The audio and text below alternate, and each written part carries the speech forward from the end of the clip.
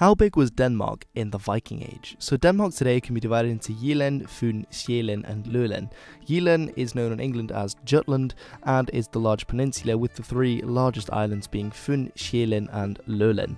Sjælland is also where you have today the capital Copenhagen or Copenhagen. I'm going to try and use the Danish pronunciations in this video and the names as well. Although of course we have Germany to the south and Sweden across the Øresund, which is the water between Sjælland and Sweden, where there is now a large bridge, and to the north we of course also have Norway across the water, which is known as the Kattegat. Now, back in the Viking Age, Denmark's borders were somewhat larger than today, and probably looked a bit more like this. So in the very south we have Schleswig, which was added, which is now part of Germany. It was actually taken over in 1864 by the Prussians in the Dano-Prussian War. As well, across the Øresund in what's now Sweden, we have Skåne. This province actually used to probably belong to the Danes and the Danish kings, and a little bit more about that later on. As well as further up the coast, the now Swedish province of Halland. And even further up, if we look at the map of Scandinavia as a whole, even parts of Norway, so for example the Ostfold, the very bit in red in the north there, was part of the Danish hegemony and spoke Old East Norse for quite a while. And for us this might seem a little strange because we're used to the map of Scandinavia being divided like this. It makes sense when we look down on it from above that those islands closest to the Jutlandic Peninsula would belong to Denmark, and then what's across the water is a separate entity because it's nice and clear on a map. But in history things are often very different than from this eagle-eyed view of the world. This, however, only takes the geographical aspect of water into consideration. If we actually look at a map of Scandinavia and look at some other geographical features, like for instance the very large mountains and then heavily forested areas here in Norway, you can start to get a different picture. And it's very difficult to understand exactly how the kingdoms in Scandinavia formed if we don't first take a look at the geography, because it was a very difficult feat to get from place to place. Now, something can be found in the etymology as well of Norway, which is literally the north way, the way to the north. And so the Kingdom of Norway, when we talk about it in a Scandinavian context, initially means these areas, these fjords along the coast that go up the way in the very west of Norway. That was what Norway meant, rather than being the more modern country in the boundaries that we are familiar with today. Now, one reason for this as well is that going from here to here across this mountain range would have taken weeks. It would have taken an incredibly long time, and it was very difficult to communicate across that way, whereas going in a boat along the coast and going up was much easier, and that's what people did, which is why that's where the political entity formed. Of course, it was a lot faster for them, the people in the east of Norway, in these regions that we think belong to Denmark, and we have a good case for saying belong to Denmark. It was a lot easier for them to go across the Kattegat to northern Jylland and to communicate with the people there, and that's ultimately what they did. As well, we can see this back in other places throughout this period, for instance in Dalriada, which was in the north of Ireland, as well as in Argyll in Scotland.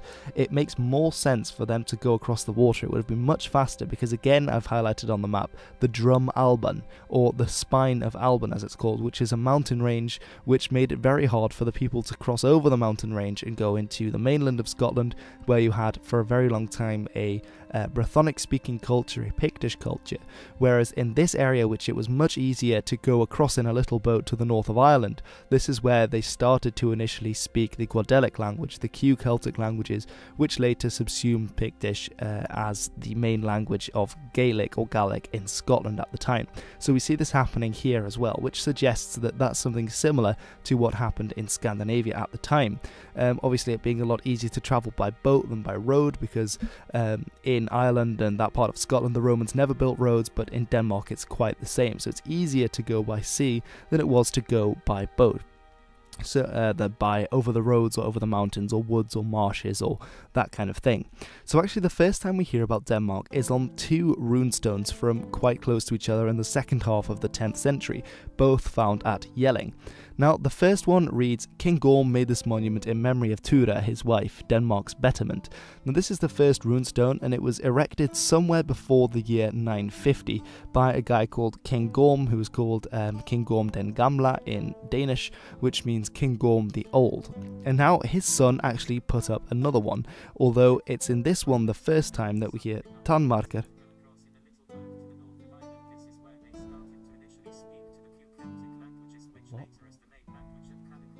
Scotland at the time. is happening here as well, which suggests that something similar. Well, I guess history with Hilbert is a robot confirmed. As I was saying, his son King Harald also erected a runestone, which read, "King Harald ordered this monument made in memory of Gorm his father and in memory of Tura his mother, that Harald who won for himself all of Denmark and Norway and made the Danes Christian." Now this again is interesting. This is the second mention of a unified Danish kingdom, which is literally transcribed as Tanmark, although ultimately this is Denmark. And Denmark is interesting because in the etymology of the word, we get another sense of what is meant. It comes from Den and Mark, which really means Dane march. Now the march in this sense is the sense of a borderland. It's what demarcates the border between two people. So for again, if we look across the water to the British Isles, we have the marches, the Welsh marches, which was the border region between the Welsh Celtic speakers to the west and then the Germanic English speakers to the east, and is still a region you can visit today. Also in Lord of the Rings you have the Riddermark, which I covered in my video about Rohan if you're interested. So you see it a few times, and that's what's meant. So really what we mean by Denmark is the border of the Danes, the border of, if you cross over which, you are in the land of the Danes where the Danes lived. Now it's interesting to have a look at when this would have come about as one unified kingdom. Now around the year 800 Charlemagne defeats the Saxons, the original Saxons in the north of Germany, and this pushed the Frankish Empire's border up to the border of the land of the Danes, the March of the Danes. And we see around this time that there's this construction of a great fort or string of forts, these defensive earthworks that are put up called the Danevirke. And the Danevirke are literally the Dane works, and they were these defensive fortifications that were put up. Now this is significant because around this time we don't know of many kings before this time in Denmark, because they weren't writing things down, they weren't Christian yet, so they didn't have the ability to write more than short messages in runes. However, the fact that they could assemble all of these workers to build this huge fortification along the border suggests there must have been some kind of very strong centralized political authority in Jylland especially, that could have organised this to happen. And we do hear around the turn of the 9th century, of a very powerful king called Godfred, although I'll probably make a separate video about him and what we know, because he's ultimately the first real named character that we can possibly say was the first king of some kind of unified Denmark. Now as well, what's interesting about this time is that it's around this time that the two trading hubs, one at Ribe and the other at Hedeby, become very important and start to flourish a lot more. And one of the reasons why we think that they flourished a lot more is that there was more centralization and stabilization in Denmark. Again, we could even posit that southern Jylland then had one ruler, because he then would be able to control the seas around Ribe and Hedeby, protect the traders there from pirates and various brigands and such, and that would mean that more trade could flow freely. Also, that would be a positive feedback loop, because if there was more trade, more of that trade and money would be going into that ruler's pocket, and so he'd be able to strengthen and stabilize the region more, so that more traders would feel safe to come and to trade there. Which is essentially a positive feedback loop. These two areas are both important as well, and it's one of the reasons that Denmark did so well, is that the North Sea trade came up and traded with Ribe, often in the hands of the Frisians in this case, so things like wine from the Rhineland, millstones, grain, that kind of thing, all came from there. And then also you had the Baltic trade lanes going into Hedeby, which is why it's on the shores of the Baltic Sea there. There's also a canal that cuts across from the North Sea to Hedeby, which made it easier for, you didn't have to go right the way around the Kattegat, which suggests that they might not have had control of the north if they wanted to keep that trade lane there. Also, it cuts, the journey time significantly shorter. So the people who were in control of these trading centres would have become very powerful very quickly, and this is really the process of centralisation in Denmark and adds towards that. Now it's interesting as well that in the 13th century we see in King Valdemar's land registry that the way that they did the taxes was based on 3 provinces, in Jylland, Sjælland and in Skåne as well. And it's probable that this actually went back to a much older tradition, that these were the 3 largest petty kingdoms, and we have evidence for obviously Jylland being centralised fairly early on. Also in Sjælland we have at Lejre a royal palace that was dug up, and Skåne as well has a very interesting history with probably being the last petty kingdom to be captured. I'll touch upon that in this video, but if people are interested I'll make a video on Skåne and the earls there, because they seem to have been some kind of semi-autonomous area that was quite often in rebellion to the more western Danish kings at the time. And it is King Gorm who we are told by the Frankish annals and chronicles that he defeats a certain Gnupa. I think it's Adam of Bremen writes that he defeats a King Gnupa, and that then he founded sort of the head of this dynasty that came to be known as the Jelling dynasty at Jelling in Jylland. And then it's his son Harald Bluetooth who builds a lot of these fortresses. Now he is named on the runestone, of course, as the first king. He unified the Danes and took for himself Norway. And he builds a lot of these fortresses, and my suggestion for these fortresses is that, and the suggestion of other historians also, is that these fortresses were in the places that he needed to control. So this would support the idea that his dynasty was fairly comfortable in Jylland. Obviously you have the Danevirke to the south, but that perhaps the north of Jylland had their own rulers. That's why he builds the two at Agersborg and Furkat, and also the others in Sjælland and then in Skåne as well, that these were consolidating new areas that he and perhaps his father Gorm had helped to consolidate and to take power in, which is quite interesting. Now it's under his son Svein Forkbeard that the dynasty's capital is moved from Jelling, where you had these monuments and the church built by Harald, and of course the two runestones, to a new place in Sjælland at Roskilde. And one of the reasons for this could be that the Danish kingdom was expanding eastwards, and that the reason for moving it was that the seat then also needed to be in the middle of this new empire. So say that Skåne had been successfully pacified by Harald, then it would make more sense to move the capital more to the middle of the Danemark, because of course you have this tract of land north as well, which was Danish, so it would make it more secure in the middle of the Øresund. Also Jelling wasn't at sea, whereas Roskilde was, and as you'll know if you've watched other videos and know a bit about Svein Forkbeard, is that he was a very mobile king, doing a lot of raiding into England, so it would make sense for him to have a base that was on the coast so that he could go and assemble his fleet faster. Now his son was Knut, who became known as Knut the Great in England, and it's interesting because he does a lot of building projects in Lund, which is in Skåne, and there is quite a lot of evidence to suggest that there was still quite a bit of trouble with the Jarls of Skåne. There's a very famous character called Thorkel Hinhave in Old Norse, which is the tall, Thorkel the Tall. And he does a lot of building projects in Lund, possibly again to pacify and to shift a centre of power away from these Jarls and into his own hands. Again moving eastwards. Also in the Swedish town of Sigtuna, there are some coins that are minted in his name, although this can be interpreted in a number of ways. One is that he was actually in power there. We know that some of his relations were the Swedish kings at the time, the King Olaf, for instance, although he does later go to war with this king.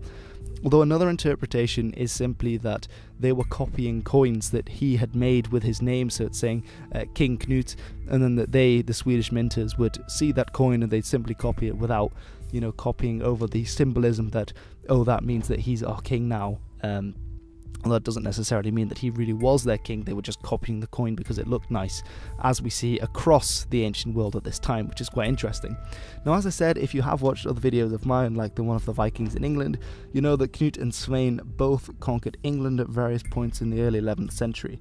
And an interesting thing is that when these great armies came home, quite a few of them appear to have been from Western Sweden, because we find a lot of runestones in Western Sweden commemorating these guys that came back from the various wars with Svein and Knut from the west, and then that their family members built these runestones, had these runestones carved in memory of their brothers, fathers, sons who had fallen in the west during these campaigns. So two of them here I've highlighted. There are many more if you want to find more examples. So this one here says, Gislaug had this cut in memory of a son, Spjatlbodi, Ulfur, Ingvar, Holmfastergeire. They made the bridge in memory of their brother Thane, who perished abroad, and in memory of Björn, their father. May God help their souls. And that's from the U363 runestone. Now this is interesting because this mentions the title Thane, which is used, and there are two titles that come into play here. One is Thane and the other is Dreng, or Thane and Drenger in Old Norse. And the interesting thing about this is that these titles appear to have been given by the various warlords who fought in England, and it's quite possible that these guys who came back would then have seen themselves or been seen by Svein and by Knut as then agents of the Danish king, who then go into areas of western Sweden, and then again they might have seen themselves as being loyal to these men because they had obviously sworn oaths, they had fought for them. So it's possible that this was another Danish move, another piece of Danish expansion into western Sweden. Now the other says, Olaf raised the stone in memory of Silva or Solva, his son. He died in the west. And again, that's dying in the west, that's dying as fighting for Svein or for Knut. And there are many runestones that are like this. So anyway, this has just been some food for thought about the sort of the Danish empire, the Danish kingdom at the start, at the Viking Age. And also how much it's changed, because quite a lot of the time in my videos I talk about obviously the Vikings and about ones from Norway and from Denmark, but it's very hard to sort of separate out what exactly we mean by these various terms, because they are very different to what we mean by them today. Now if people are interested, do let me know in the comments below. I've been thinking I might make a video about how Denmark became one country, why it was centralized, and also why Denmark really dominated the Viking Age in Scandinavia, which it did, as well as some other factors like the Jarls of Skåne, and how they were so independent-minded and things like that. So no, it's been a bit of a rambly one, but I hope you guys don't mind. I thought this was an interesting topic. Also to consider, I have actually written an essay on this very recently, which goes into a lot more detail and has citations and bibliography if you guys want to read more, where I got the information for this video from. So check out the link in the description below if you want to read that essay, which you are welcome to do. It's got a couple grammatical mistakes in, I think. I'll try and iron them out before I put them up. And also there is of course the merch competition for t-shirts, hoodies, phone cases, posters, etc., which you can join. Just email me your designs. That'll be absolutely awesome. And don't forget to like, comment and subscribe. Thanks guys, I've been History with Hilbert, and I'll see you all again very soon.